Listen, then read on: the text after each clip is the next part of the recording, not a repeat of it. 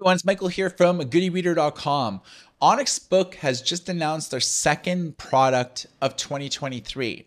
The first one was the Tab Ultra C, announced about a week ago now. It's going to be released on May 15th.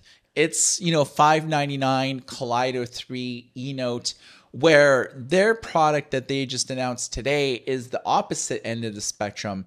It is the Poke 5 e-reader. So no digital note taking functionality, just a back to basics e-reader, reading books, manga, and anything else that fits on good on a 6-inch screen. It's a 300 PPI display, so you are going to get tremendous resolution. Color scheme black on the front and back, as well as a flush screen and bezel design. 32 gigs of storage, 2 gigs of RAM, quad-core 2 gigahertz processor. Actually has an SD card as well, so you can enhance your storage. Not sure about the maximum yet, but generally Onyx tends to do about 1 terabyte of storage. Either that or 512. We'll have to confirm with them to find out the exact particulars. But $169 with a free case. What's not to like about this? It's available immediately, so it's not the type of thing where you're going to have to sit and wait.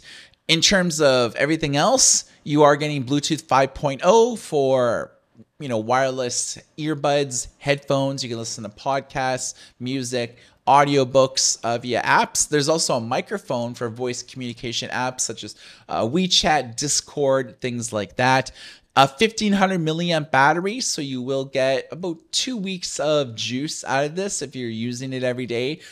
Android apps and things like that. It's running Android 11, Google Play is pre-installed, as well as all Google Play services. So all Google apps such as Google Books will work on this device, and a free magnetic sleep cover case comes with it. So I'm really excited about the Poke 5. Their Poke series of e-readers often sell really well because, you look at it versus the competition, the Kindle Paperwhite, the Kobo Clara 2E, in that, $150 price mark. They lock you into ecosystems. You have to, if you buy Kindle, you have to buy ebooks through Kindle. You buy Kobo, buy ebooks from Kobo. Where at the Onyx, it's platform agnostic. They have a Neo Reader ebook reading app, and it supports like every format under the sun, really, in terms of mainstream formats.